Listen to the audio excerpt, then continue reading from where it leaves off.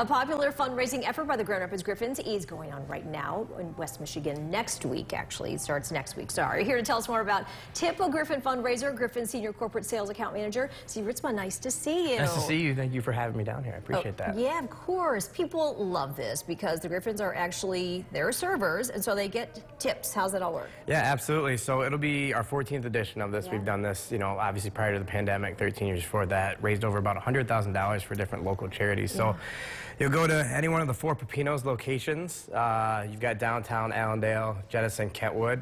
Griffin's players will be there. Serving alongside servers, slinging drinks, helping out in the kitchen, seating people. They'll wear specialty aprons that will get signed and signed off for auction afterwards. So it's really a good time. Peppino's has been such a gracious sponsor for us in the past. They're doing a special up to 2-topping pizza, 10-inch, $4.99. To encourage people in these tough times, right, to come down, go out to eat. But it's a good chance to reconnect with the players again after so long and not being able to have community events for a while. It's really good to be back out there again. And the players are excited. That's what, in minor league hockey, that's what they kind of live for, right? That fan interaction, so. For sure. And that is really nice, like you say, to get to know the players because we see them, they're on the ice, they're all covered up. It's nice, and they're just such great guys and such great personalities. And they are doing this because it goes to such an important cause. Yeah, so actually, it goes back to the Griffins Youth Foundation right now. So a lot of underprivileged kids who can't afford to play hockey. It goes to pay for ice time, equipment, give them the chance to play a sport that is an expensive sport. So these funds go and help there. And again, like I said, it's a good time.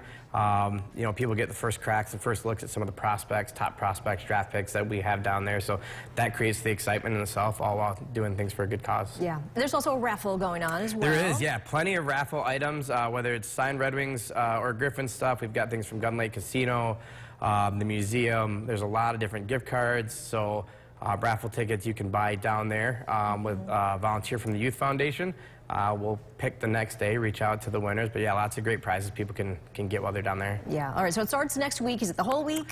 No. So actually, it's only one day. It's Monday. It's one day. Yep. Monday from 6 to 8. Again, at one of the Peppino's locations. Again, downtown, Jettison, Allendale, and Kentwood. So we're excited to have it back there. Peppino's, had it kind of in the early stages, and we switched over, but now we're back to our friends down there. Good. All right. Good. And like they said, they're having specials with inexpensive pizzas. Then you can take the rest of the money and tip a Griffin. Absolutely. Yeah. Thank you so much. Thank you for having me. Really appreciate you being here. Appreciate you.